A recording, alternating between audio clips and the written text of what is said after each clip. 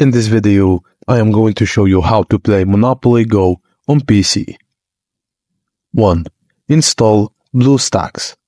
Download the BlueStacks emulator from its official website. Run the installer and follow the prompts to complete the installation. Launch BlueStacks from your desktop or by searching for it on your computer. 2. Upon first launching BlueStacks, sign in with your Google account to access the Play Store. Then navigate to the home screen if it doesn't open automatically. 3. Use the Search tab to find Monopoly Go in the Play Store. Click Play on App Player to download and install the game.